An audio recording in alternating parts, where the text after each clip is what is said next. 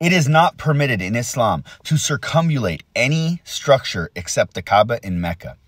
It is stated in the Quran, chapter 22, ayat 29, and circumambulate the ancient house, the Kaaba in Mecca. It is stated in Sahih Hadith that the Prophet Muhammad ﷺ said, whoever circumambulates the house, the Kaaba, 7 times and then prays 2 rakat units of salah, it is as if he has freed a slave.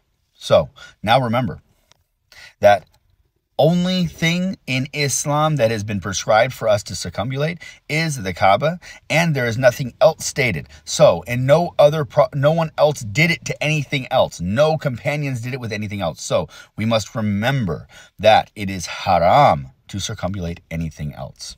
Now, if you go to this Shia chat here, it says up here that I was speaking last night with a Sunni and was informed that some Shias actually go around the shrines like they do around the Kaaba. Is this true? Down here, this advanced member of the Shia chat says, Wa alaikum salam. Yes, it's true.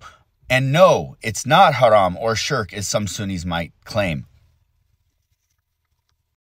Yes, it is shirk.